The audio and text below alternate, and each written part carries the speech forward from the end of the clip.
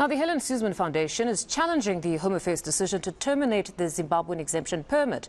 The holders of this permit have until the 31st of December this year to obtain other forms of residency, authorisation or leave South Africa. There are around 180,000 Zimbabwean exemption permit holders in the country currently. Now, for more on this, we're joined by the Helen Suzman Foundation's Director, Nicole Fritz. Nicole, good morning and thank you very much for your time. What exactly are the issues, if you can take us through them, that have prompted you to challenge the decision by the Minister to terminate the ZEP? Good morning. Good morning to the viewers. So the issue is these are individuals who have been in South Africa lawfully for over a decade, and the permits have been renewed every 3 to 4 years, and as I said, in amounting to a decade.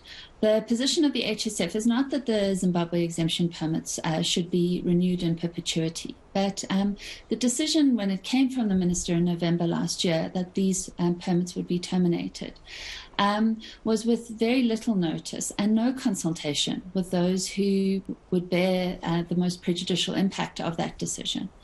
And there have been various organizations who've been engaging with the minister, attempting to persuade him to change his stance, and that has not come to any sort of fruitful conclusion. And so we are going to court in order to say that the manner in which this decision was made, without consultation, with very little notification, it provides no procedural fairness to these individuals, and in fact they will be put to this terrible choice that either they must remain in South Africa as undocumented workers with all the vulnerability that attaches to that status, because the vast majority of them are not eligible for any other permits, or they must return to a Zimbabwe that is essentially unchanged from the country that they have fled more than a decade ago. But then if we look at these 3 permits, because it seems to me from what you're saying, it's that you're not necessarily opposed to the termination, but the manner in which it was done. You're saying that perhaps they needed a longer period to sort the admin out. Do you believe that perhaps 2 years would be suitable in this respect then?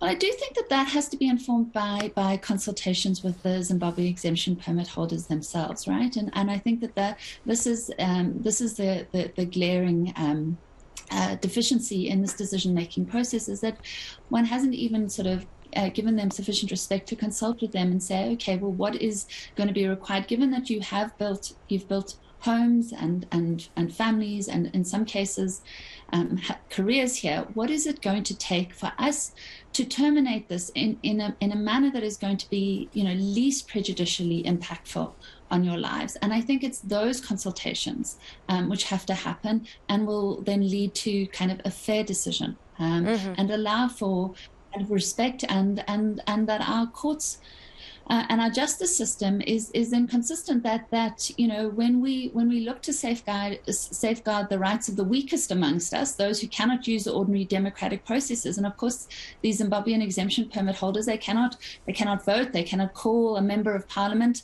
I mean, they cannot use those democratic processes, and so actually the only avenue then that is available to them is the court system, and it is only when we are protecting the weakest amongst us that we are then able to be secure, knowing that all our rights are protected. But then what do you make of the other aspect of this? Because the minister was at pains to explain to citizens that they're not being prejudicial in this respect. But we have to remember that when we look at these permits, we've had 3 exemption permit regimes. We had the Dispensation of Zimbabweans project, which included, I must add, the amnesty for Zimbabweans who had in fact obtained fraudulent immigration documents.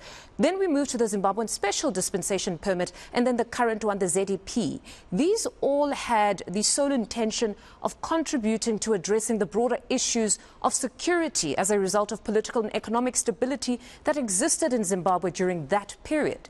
But by its very definition, Nicole, it is an exemption. You're exempt or you depart from the standard criteria of qualifying for a permit.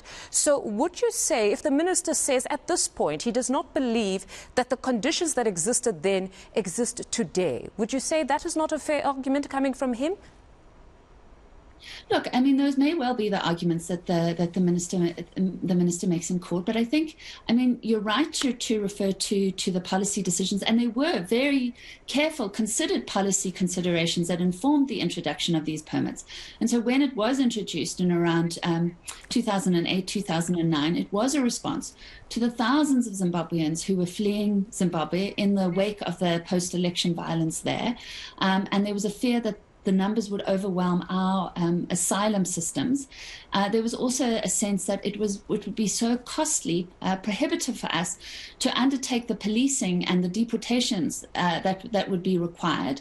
And it was also thought that it would be safer for South Africans to be able to for South Africa to safely record and track those who were coming into coming into South Africa from Zimbabwe. And of course, they had to meet various requirements. They had to give police clearance, etc., etc. So they were required to scrupulously observe the law. Now, those policy requirements were very clearly set out. And the fact is, the minister has made a decision and made an announcement, but those policy documents, which underlined the original introduction of these permits and the renewal of those permits, have not been revoked. And in many cases, the circumstances which underline those policy considerations are unchanged.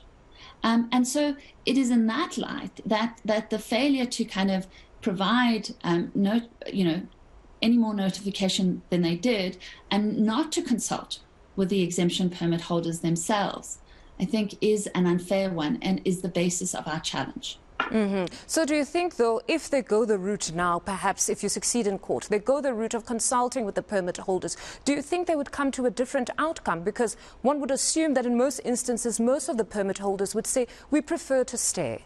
But you have a government here with a tough task of balancing their humanitarian efforts and obligations against the economic and political stability of its own citizens. We've seen how divisive this conversation has been. You know, it's really divided South Africans. There are those that are saying the pie is too small now, so we're not in a position with our own economic climate and an overburdened health system to not do away with the ZEP and allow for those who qualify to come in through the other permits. So it seems like a difficult decision that government finds itself in. Look, there's no question this is a difficult issue, and sadly it is a divisive issue. I mean, we absolutely understand for ordinary South Africans who find themselves at the sharp end of kind of unemployment and poverty, it must be very difficult and stick in one's mouth to hear that one must be generous to those who come from another country.